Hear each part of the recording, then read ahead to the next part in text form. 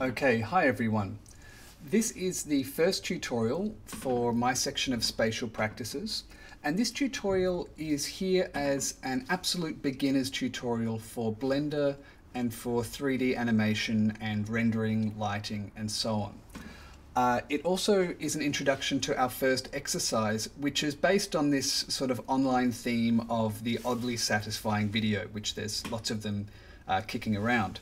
And I'm using this format as an excuse to teach you the basic interface of Blender, as well as some ideas on how we might come up with creative inspiration, how we might look for color schemes, and how we can combine default shapes within Blender with these sort of downloaded 3D models, and I've used this insect model here.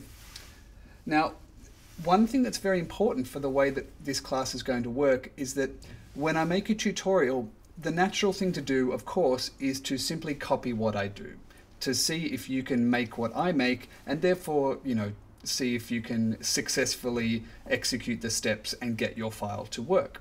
However, when it comes to submitting your finished exercise, I'd like you to go through your own creative process and see if you can come up with something new. And that doesn't just mean, changing the colors or changing the camera angle. Really push yourself. And so in this video, I will talk a little bit about, just doing some basic looking around on the internet, looking for ideas, just so that every time you go through a process like this, you might start by copying something and getting it to work, but the next step is to try something of your own. That's really where your brain will really test itself to see if the ideas in the tutorial have actually become tools that you can use to make your own work. Okay, so let's just pause this and I'll switch into Blender, which is the creative software that we're going to be using mainly in this course. And if you have a look around here, you can see that I've got this three-dimensional scene set up. If I press the space bar, you'll see all the two swinging balls start to move and all the things that are rotating start to rotate.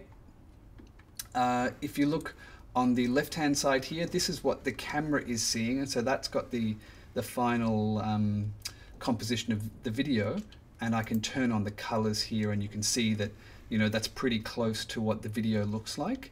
And then on the right-hand side, I've got this sort of gray area, which is a lot quicker to move around. It's not slowing down my computer much, whereas the colored area will slow things down a bit.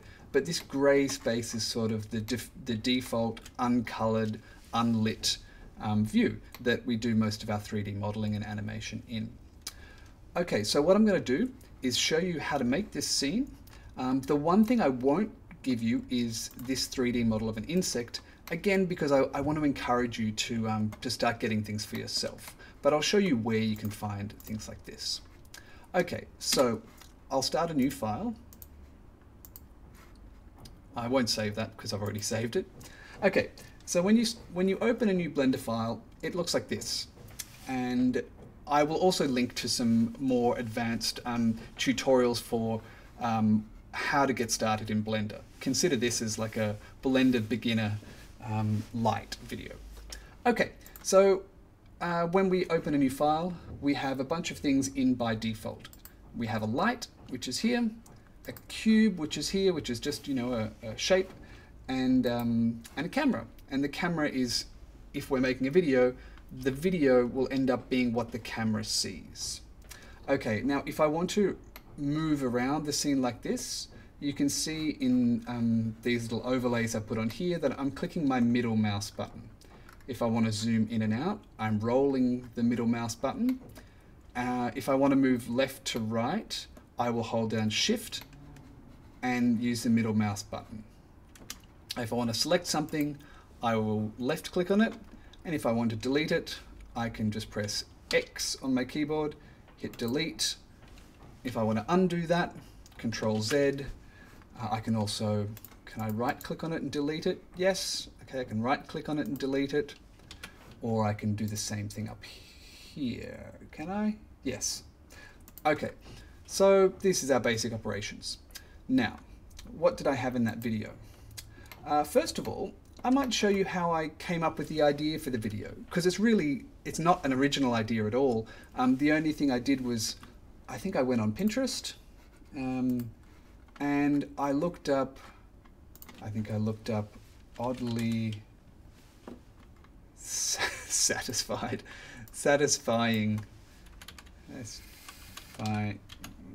videos. So, and I also had a look around on YouTube, and I looked at a bunch of these videos, and I think I also looked at animations, and there's a bunch of them. And if you click on some of them here, you can see all sorts of cool stuff. Usually it's some form of looped animation where we have objects doing the same thing over and over again, and usually these kind of pastel color palettes. There's all sorts of cool stuff online. However, what I was looking for was something that had reasonably simple animations, because this is our beginner's tutorial. So I found this one. This actually links to a YouTube tutorial, and so all credit to CG Geek. I was looking at this tutorial here, and CG Geek kind of shows, he does a few things slightly differently, but the process is essentially the same. So that's the animation I went with. And if we go back to the beginning of his video, I was just looking to make this movement here. And the reason I chose this one is that, it's a reasonably small number of animated steps. Okay, so first of all, let's make that. So what I'm going to do is I'm going to delete my cube, X to delete, and I'm going to add in a sphere or a ball. If I press Shift A, I will get this add menu, and I will click sphere, UV sphere. And now I can get close up on my sphere and have a look at it. Now, if you have a numerical keypad, as in the keypad that has a separate group of numbers on the right-hand side, these numbers are also very convenient for switching our views. So if you look at this little 3D, this is called the 3D gimbal up the top, if you click on any of these, it's going to snap our view to different perspectives. Now, it's a little hard to see with this sphere, so maybe if I'll show you how to do this in a second, but if I change its shape a little bit, we can kind of see that these are different views. Okay, so now I want to just get that back to being round again. So if I press the letter N, I bring up my transform menu, and you can see that I changed the scale here. So I'll put that back to 1. Okay, good excuse to discuss the transform menu. The transform menu tells us kind of everything that's going on in the life of this sphere. If I press G for grab and I move it, you can see the numbers that are changing are the location, as in where this sphere is in space. I can set all these back to 0. Whoop. I can set all these back to 0, and that will put it back in the middle. And also I can, alter the scale and stuff like that here. Okay, but so we have our sphere. Now, what we want is the kind of the rope that this sphere is going to swing from back and forth. So we're going to use a cylinder. So I'll get a cylinder, and at the moment you can see the cylinder is obviously too big. So if I press S for scale, I can make it smaller, and you can still see it highlighted there. So why don't I make it smaller by, I'll make it really small, and you can see the scale numbers going down. And where these numbers go down, maybe I'll just type them myself. I'll try 0.5. Now, I was wrong, it should have been 0.05. Now I can actually click and drag down, and I can put 0.05 in all of them. So now, if I press G and Z, I'm going to drag it up on the Z axis, so just on the vertical axis. And that's a bit better, but it's still a little bit too thick, so I'm going to make these 0.01. Maybe, yeah, okay, that'll do. All right, so now I want to make it longer, which is going to be the Z axis, the vertical axis here. So here I could just put this back to 1, and that will start making it longer, or I could press SZ, and that will do the same thing. So I'm going to press 1 on my numerical keypad and just look at it from the front, and then I'll press G and Z and lift it up, and I just want to put it at the top of my sphere, something like that. So now I've got this kind of ball and a string. Now the last thing I'm going to do is I will just join them together to make one object. So I will left click on the cylinder, shift left click on the sphere, and I can either right click and press join, but you can also see that it gives me a suggestion here. It says Control J as a shortcut, so I can just do that as well. Control J. Now if I press G, you can see that it's all one object, and I'll just press Control Z to get it back to its position, and you can see now that there's just one object here. Maybe I'll double click on the name here and call it ball. Okay, so there's our ball. Now the next thing I want to do is get it to swing back and forth. So if I'll just lift up this little bar down here, and I'll tell you what this is in a moment. But what we want to do is, if I rotate it, if I press R for rotate, you can see that it's rotating, but it's rotating around the ball, not around the string, whereas we actually want the fixed point to be here if it's going to swing back and forth. So what that's called is changing the pivot point, or that might also be called changing the origin point. And the origin point is usually displayed by this little, if I move it over here, see this little orange dot? That tells us where Blender thinks the middle of our object is, and typically it will rotate around the middle of the object. So if you hover over these and press delete, it just resets them all. Okay, so I want to have the center of the object. I want Blender to think the center is up here, because that's where I want my ball to swing around. So if I press tab takes us into what's called edit mode. Before, if we've just been in what's called object mode, we're dealing with this whole object. However, if I press tab and go into edit mode, you can see that I can select all these little points, and these points are called vertexes. And if I click one and then press G, you'll see that I'm just moving that little part of the object. And if I press tab again, you can see that now I've changed the object. Now I'm going to undo that by pressing Control Z.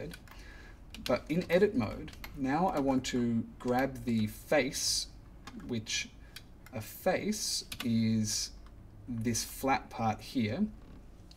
So to grab the face, I can press the number 3, which puts me into face selection mode. You can see I've got this face now. Or if I press the numbers 1, 2, 3, 1, 2, 3, 1, 2, 3, you can see that it's toggling between different selection modes up here. This is the selection mode to select a vertex, this is the selection mode to select an edge, and this is the selection mode to select a face. Okay, so I've grabbed that face, and now what I'm going to do is a little trick. I'm going to press Shift S, and I've got to hold it down, and I want to say cursor to selected. And what that's done, there's this magical little thing in Blender called the 3D cursor, and it looks like a crosshair, or like a kind of an aim. And what I did is I went Shift S and I said cursor to selected. So because I had this face selected, the 3D cursor snapped to where the face was that I selected. With that done, now I click on Object and Set Origin, and I want the origin, which was this little bit here, I want to set the origin to the 3D cursor. And you can see now that that little orange dot is where the 3D cursor is. So now if I rotate, if I press R and rotate, you can see that now we're swinging around that point. We're not swinging around the middle of the ball anymore. And I'll just click right click to undo that. So what I want to do is I want the ball to swing this way. So if I change the rotations here, if I do it that way, that's what I want. That's rotating on the x-axis. I'll put that back to 0. If I do it this way, it's rotating on the y-axis. Put that to 0. And this way, we can't really see much, but that's rotating on the z-axis. It's rotating on the vertical axis. So we want the x-axis. So if I'm going to go into my front view again. I can do it by clicking here or clicking 1 on the numerical keypad. And I want, well, actually, sorry, I want click 3. Sorry, I wanted to rotate on the x-axis, so click 3. And if I press rotate now, I want this ball to kind of swing like this. So what I'm going to do is, I worked this out before, about minus 65 is kind of good. That's going to be the upswing, and I have to insert a keyframe for this to function. Just a moment. If I press I, the letter I, it's going to insert a keyframe. What a keyframe is it's recording this change in time. So now if I, let's say, move this thing down here is my timeline. So if I press spacebar, we're now playing through an animation in time. We'll probably talk about this a bit in class because it can be a little confusing if you haven't done any time-based work before. But essentially here is frame 1, and we'll be going up to frame 250. If an animation is 25 frames per second, then this would be a 10-second animation. Okay, but if I make another change here, if I go to, let's say, frame 50, I can click 50 here, and I make a different rotation, and press I to insert a keyframe, or I can right-click and say, replace keyframe, we can do that. Now, if I scroll back and forth between those 2 points, you can see I've recorded 2 keyframes. But the second one I did a little bit randomly. I just kind of rotated it and then clicked keyframe. But if I go back to this first keyframe here, you can see I put in minus 65. So if I use this button here to jump to the next keyframe, this I'm going to make positive 65. So if I go here, okay, there's my swing. Now what I want is I want that to loop. So there's a few different ways we can get that to loop. First of all, I will put one more keyframe in. Now, I remembered calculating these steps a little bit more. I think now I actually want this first keyframe to be at the 60th frame rather than the 50th frame. I was just putting that in as a demonstration. So I can actually, down here, I can select it, press grab, and just move it to the number 60 here. There we go. Okay, so now what I'm going to do is put the next keyframe on frame 120, and I'm going to put this back to minus 65, which was the initial upswing. So now, if this whole animation was just 120 keyframes long, so I can change it here to end it at 120, and if I press play, it should just kind of loop forever. And that's already doing exactly what we wanted to do. It's just swinging back and forth. And this is really the core of what this exercise is going to do, is just get this first animation to work. Okay, but you know, our animation might be a little bit longer than that. I'm just going to put it back to 250. So what I can do is I can make this animation kind of last forever. And if I change the window here to the what's called the graph editor, the graph editor, I have to click normalize, and I'll click the dot on my numerical keyboard so I can see these curves a little bit better.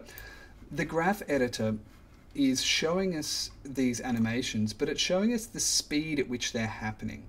So you can kind of see these, this is like, looks like a sine wave kind of curve here, and it's showing us how quickly our animation is happening.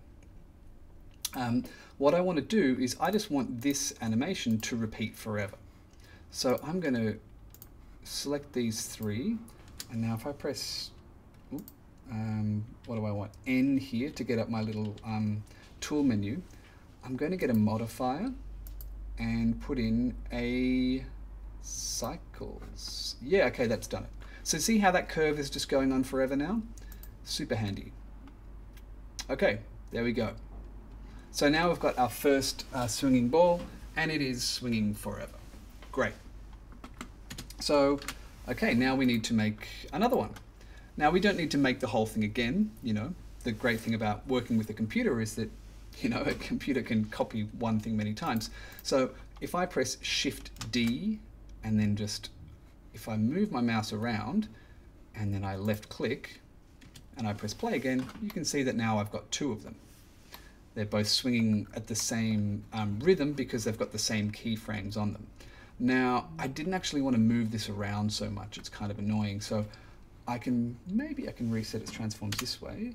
Nope. Okay, I can't do it that way because this, okay, it's at 5.79. So I guess I could put 5.79 there. And now they're both one on top of the other. That's why they're flickering around. But what I can also do, I'll just delete that one. When I duplicate, if I press Shift D and then just left click without moving anything, it'll do the same thing. It'll just duplicate the other ball in the exact same spot. So, but the problem is that they're both swinging in the same direction, and I want them to swing in the other direction. So, just to keep things really simple, there are ways to duplicate these keyframes onto the other axis, but for the sake of not getting too complicated, what I'm actually going to do, because it's a very simple animation, is I'm just going to make those keyframes, sort of change them in the rotation here. So I've got my ball here and my ball, maybe I'll call it ball 2. Ball 2. Maybe let's even call this ball 1 and ball 2.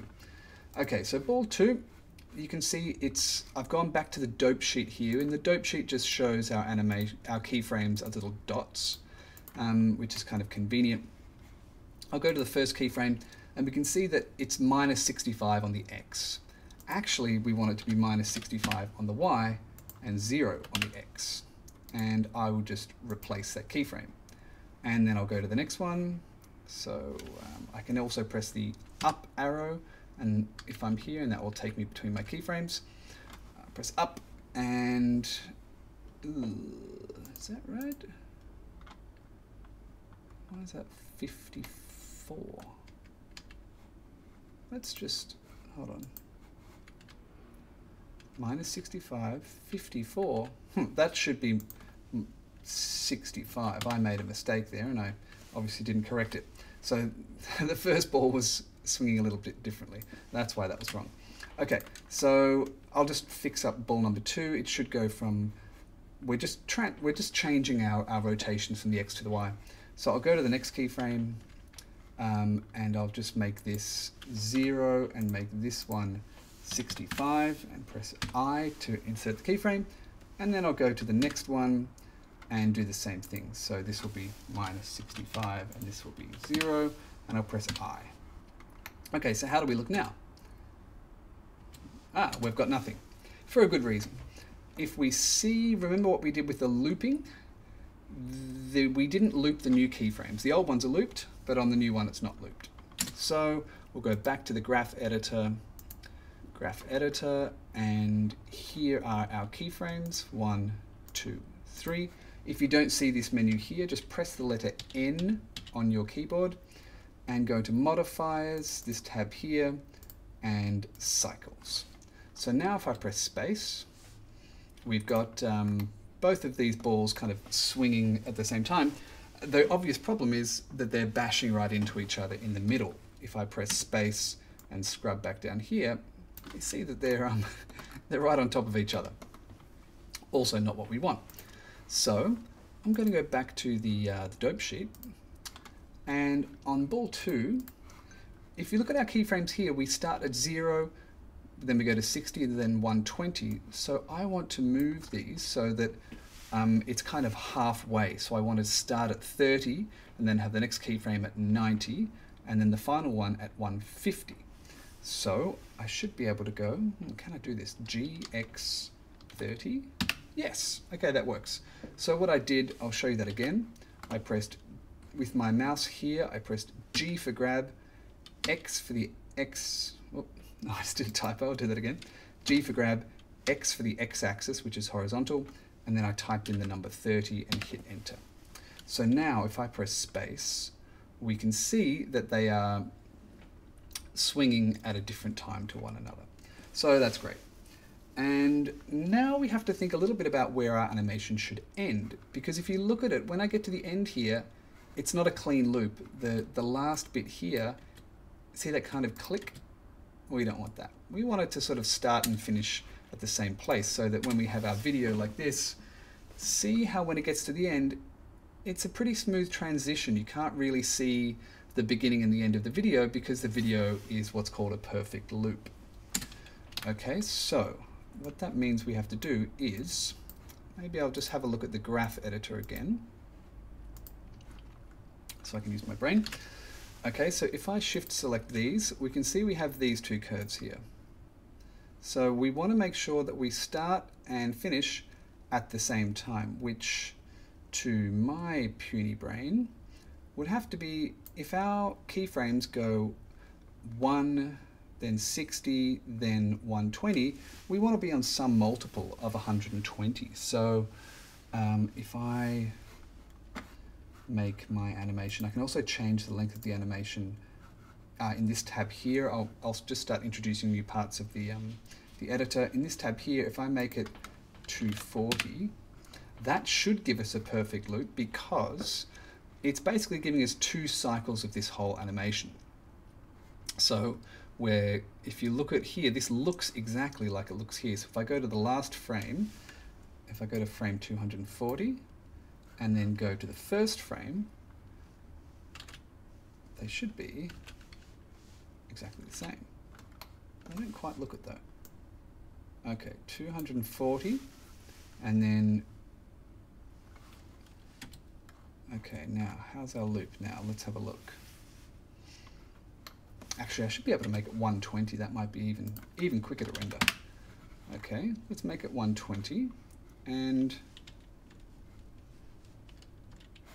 I lost my playhead. Where's my playhead gone?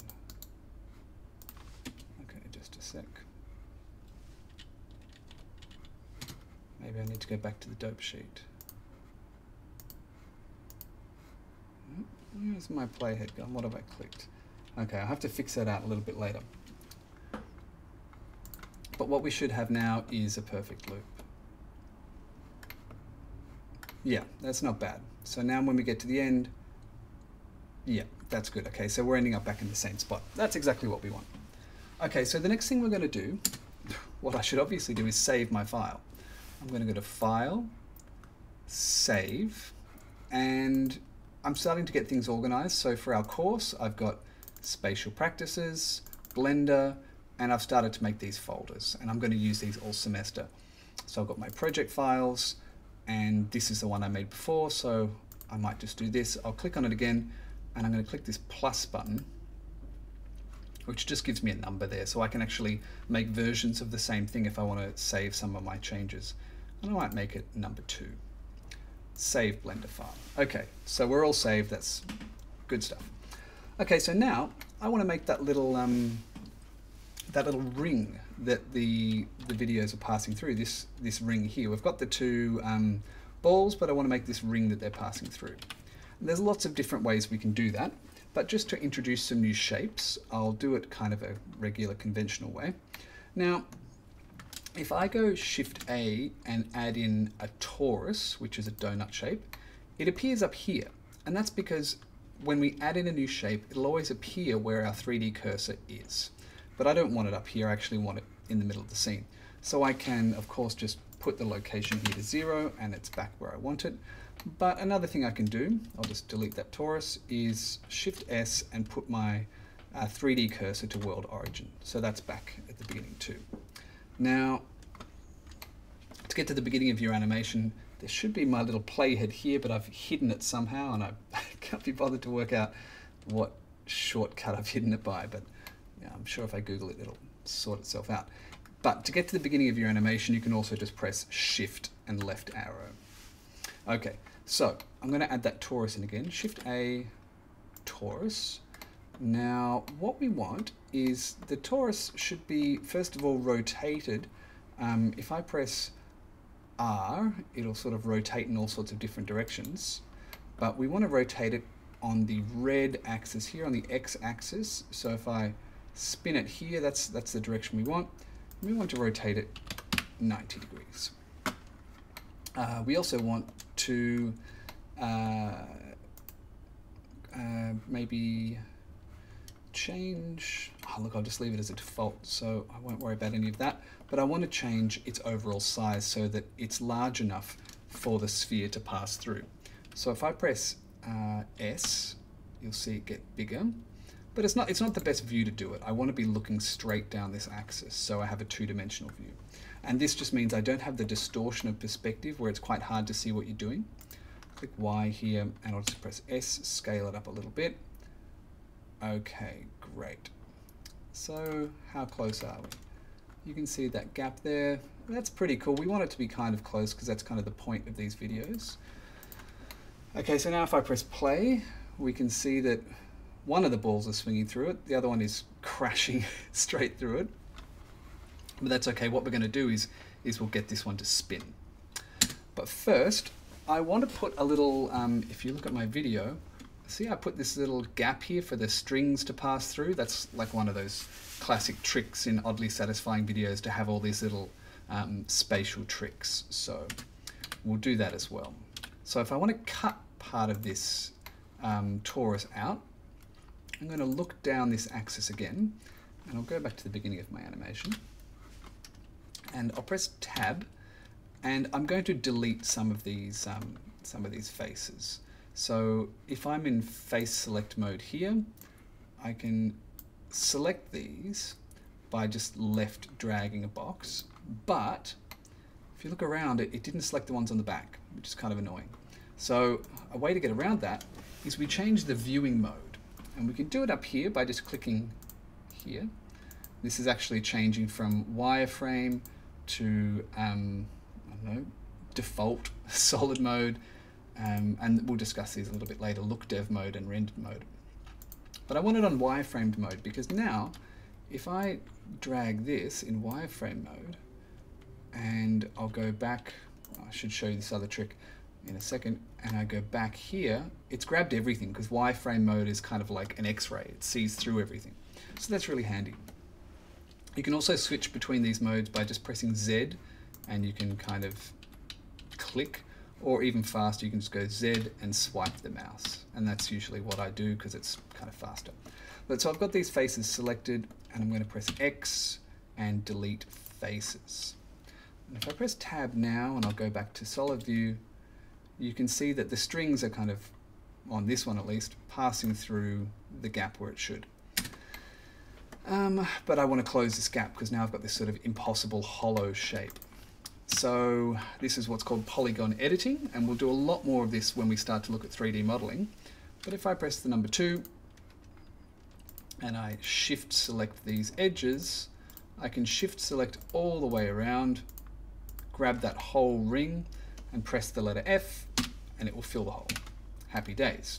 Now there's of course a quicker way to select the edges. If I press Control, Control will select a path between these edges. So that's kind of the quicker way to do that. All right, so that looks pretty good. What I'm going to do is, if you look at my video here, see how everything in mine is a little smoother. There's not that harsh edge that we have here. So to get rid of this harsh edge, there's a lot of ways you could do it. For example, I could press Tab, and with those edges selected, I could do a bevel here, and that will do that. And I'll just undo that. Or I could use a smoothing modifier, probably. No, maybe a subdivision modifier might do it. A subdivision surface, that's done it as well. See, it's kind of smoothed things out a little bit there. I might do a little bit of both because I kind of want it super smooth for some reason.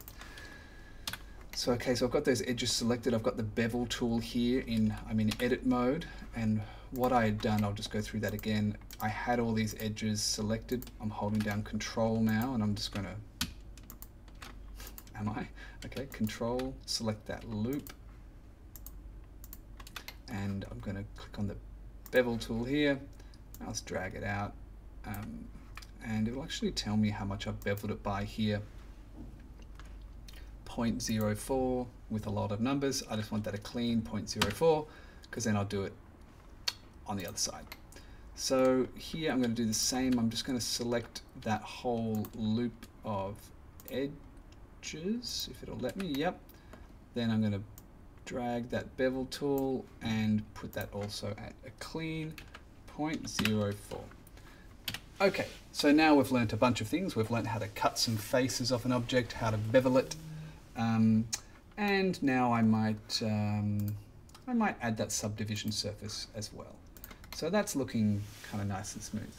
Now the last trick we can do to smooth it is we can have it in what's called smooth shading mode. So if I right click here and I click shade smooth, you can see that it's looking at the faces in a different way, basically. The way that Blender is calculating how light bounces off these faces has changed, and we've got this sort of smooth shape now. And eventually everything in our video will be super smooth because that's just the style of this type of animation.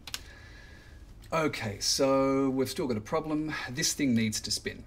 So it needs to kind of do something like this, like spin that way, something like that is what we want.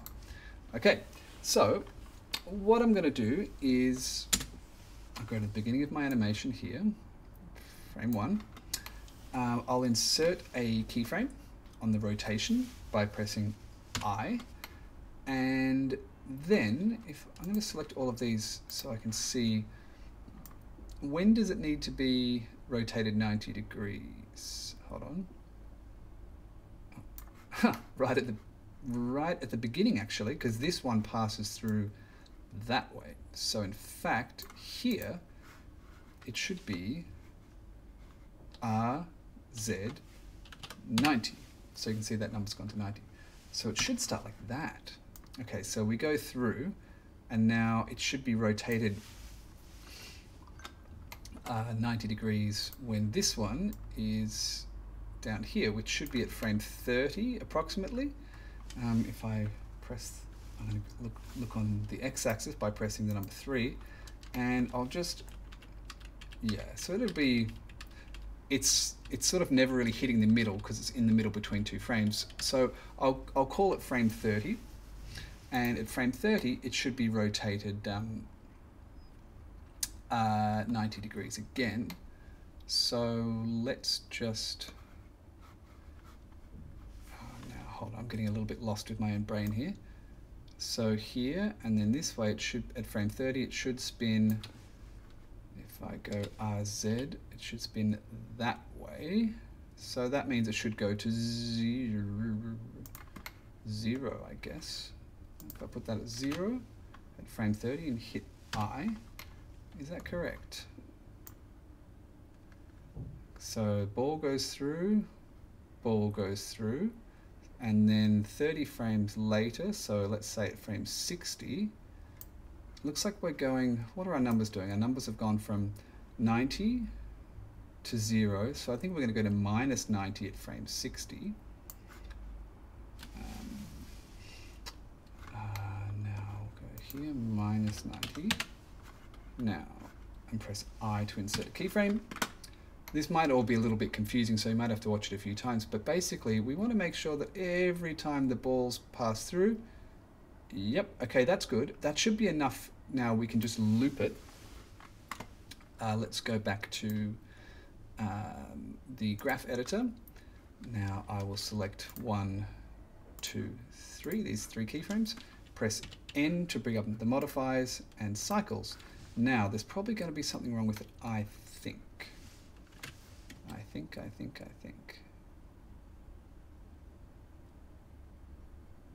Yeah, something's not good.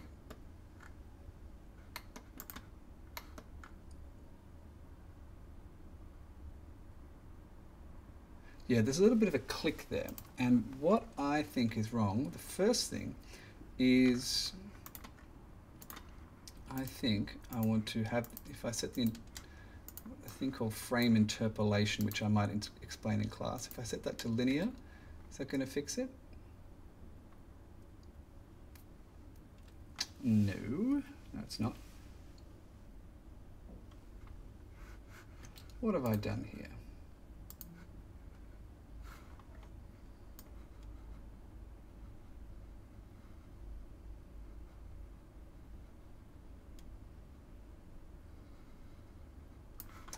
Just check my graph editor.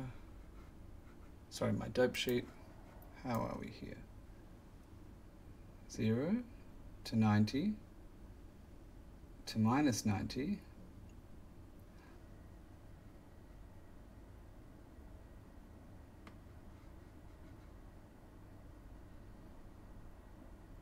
I'm not sure what I've done wrong here.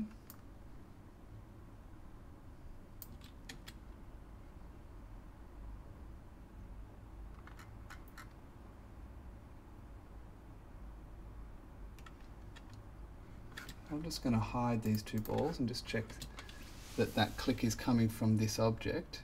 Yes, it is. So I think it's in how my looping is going. So if I grab this keyframe, is it 90? No, it's only 0. Interpolation type linear. Interpolation type linear. Interpolation type linear. Let me just get rid of that. Okay.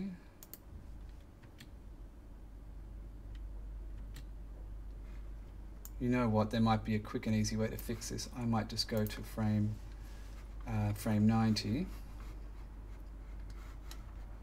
Frame 90. And put where are we at here? We're at minus 90.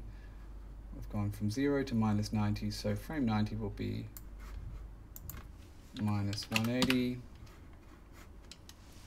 Hit that keyframe. Is that right? I might have to pause the recording to see if I've stuffed something up here.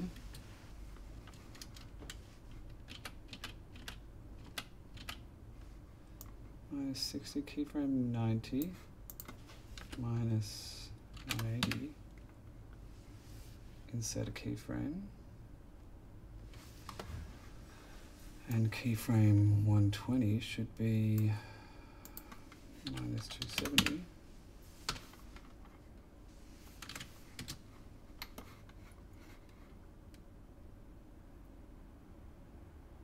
Okay, that looks better. I'm not entirely sure what that error was off the top of my head.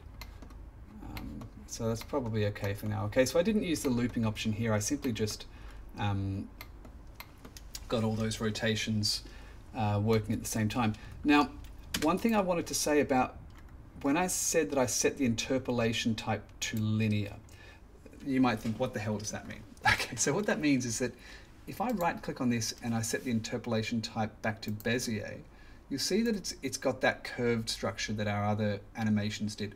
And what that basically means is that, say with our swinging ball here, the great thing about this animation is that it slows down as it gets to the keyframe, exactly like we would want it to physically, that the pendulum, if I set this to linear,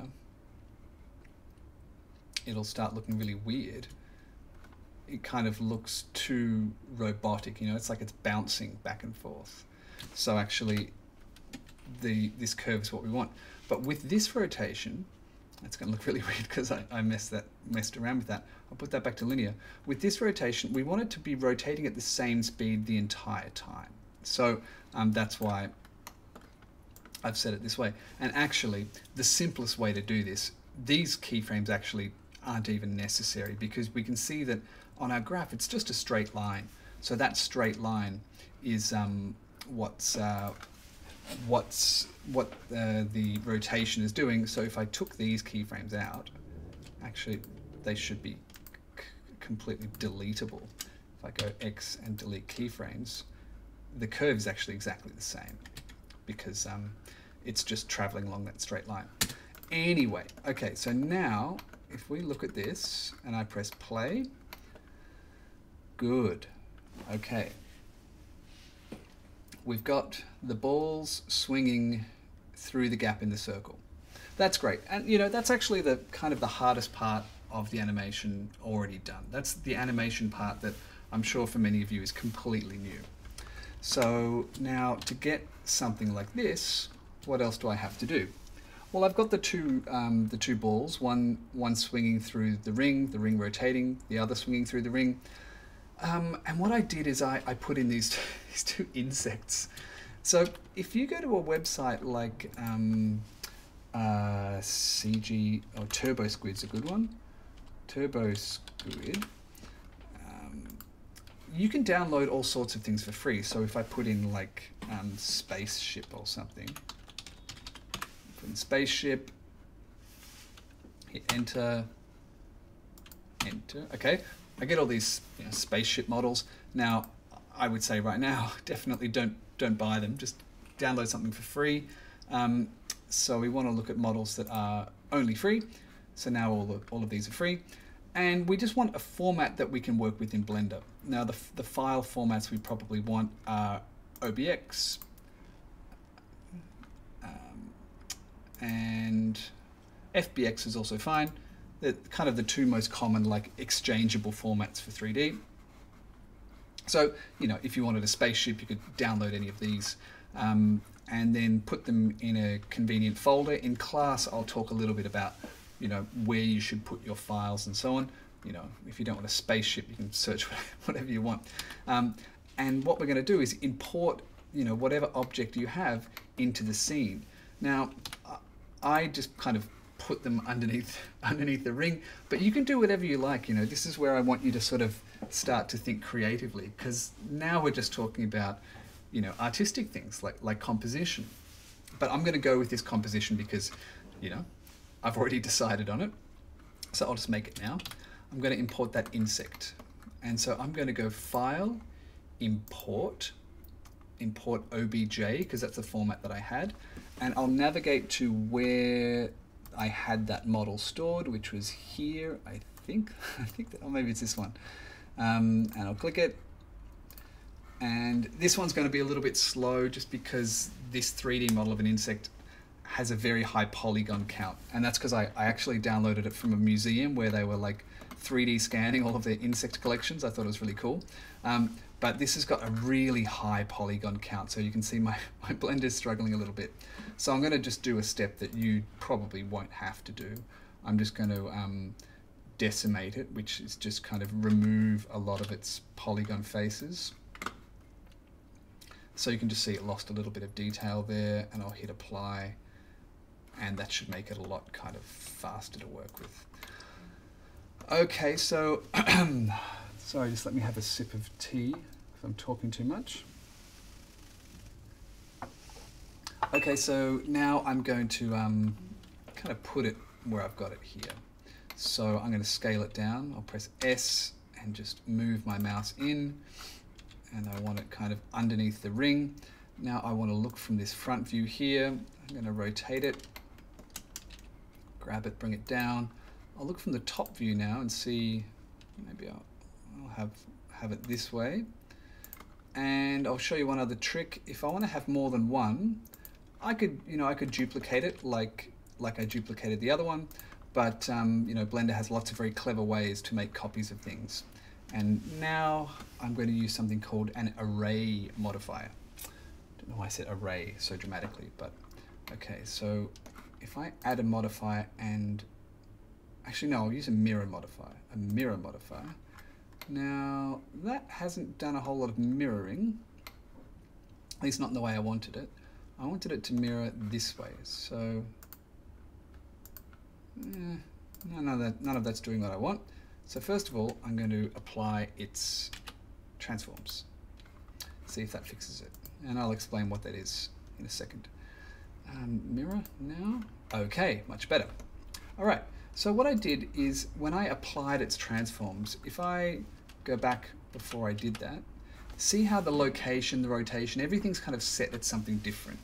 And that's because Blender remembers how big this was and where it was when it came into the scene.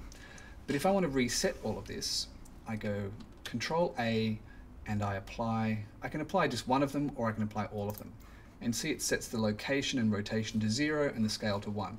And now that means if I put in the mirror modifier and set it on the x-axis, it does kind of what we'd expect it to do, and it mirrors it this way.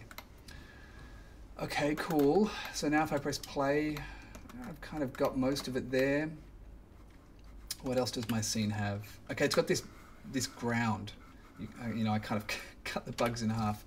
So I think what I did is I used a cube. I put in a cube here, and I can just bring it down. And I want to scale it on both the y-axis like this and the x-axis like this. So I can put scale on the y 10 and scale on the x 10. And the reason I used a cube is just sometimes it's convenient if I want to place the ground here, I can really see where it is. Whereas if it's a plane, I'll show you if I put in a plane, and I'll just scale that up. If I look down here, it can kind of be difficult to see. It's, you know, now if I don't have it selected, I can't even see it. It's super annoying. So sometimes I use a cube, but you know, the camera shouldn't see the difference. Okay, so if I look back here, I guess I had it kind of cutting their legs off a bit, something like that. And now is probably a good time to, okay, look, I'll add in that last rotating thing, which was these rotating polygon things. Okay, so if I go Shift Add, and this time I'll add another UV sphere, I think it was, but I think I turned all of this right down. Where's that sphere gone? There it is. If I turn this down to like 5, is that what I want? No, that's not what I want. Okay, different shape. It was an isosphere. I'm just going to put my 3D cursor. To move the 3D cursor, just Shift right click and it'll go wherever you right click. It's just a handy way to have things enter into the world where you want them. Okay, Shift A, I'll add an icosphere, and I will put its subdivisions down to 1. And that's given me that little shape that I was using here. Okay, so I'll just put its location to 0, so it's in the middle at the moment. Now if I look from the side here, I'm going to press G for grab, and I just want to move it so it's just hovering above the ground. And all I had it doing was sort of spinning around on the z-axis like this. So because our animation is 120 frames long, I'll just go to frame 1, and I will, what will I do?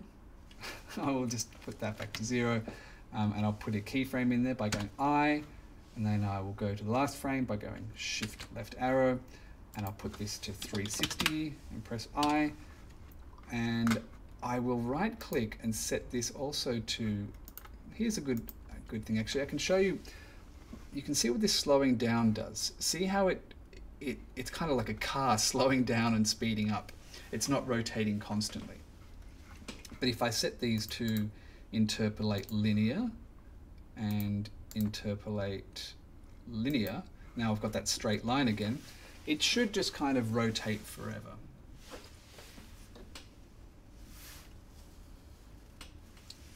Yeah, cool. All right, so that's kind of my scene. Now, the last part of things is making it kind of look cool, you know, getting it to look interesting. And this is the last part of this tutorial. So, first of all, we need to see what the camera sees. So, from the beginning, we had this camera that was just kind of hanging out here. If I delete it, I can just add a new one by pressing Shift A and add a camera, and it'll kind of appear wherever my 3D cursor is. If I go into these tabs up here, it's got all of these different views for doing all sorts of different things. And I want to go into the animation view just because it's kind of nicely set up for this. Oh, I've got my little toolbar back again. How convenient. Now I can go to the beginning. All right. But I want to look through the camera. So I'll do it on the left-hand side. To look through this camera, I can either go click on these 3 lines, what is it? View, cameras, select active object as camera. It'll do that. Or if I press middle mouse here, it'll probably snap off it. I can also just press, with the camera selected, Control numpad 0, and it will do the same thing. All right, we can see the camera is not at all looking at the objects. It's kind of looking over here somewhere. So there's a few ways we can get it in the correct position. If I press N here, you know, I could look at the rotation and kind of spin it that way. But a quick and easy way is if you press N here and you go to View, you can lock the camera to the view.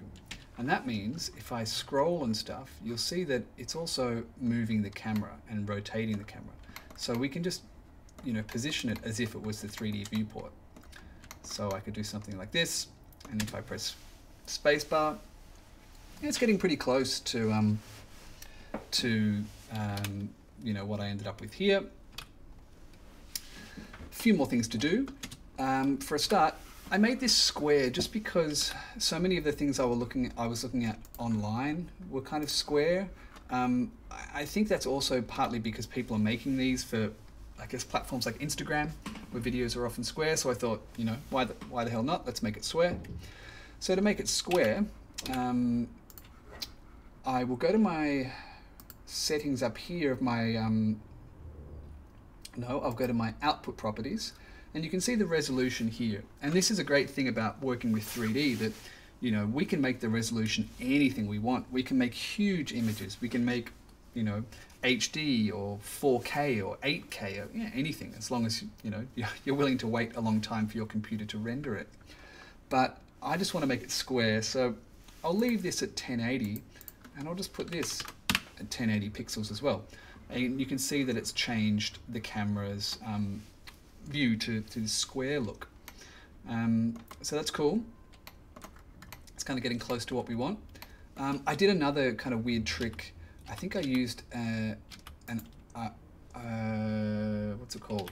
Orthographic camera here. So the camera viewport has this like weird geometrical look where these things are kind of in a square shape. You know, there's no perspective. We're going to talk about this a lot in class, but you know, this is just to show you some more tricks in this first tutorial.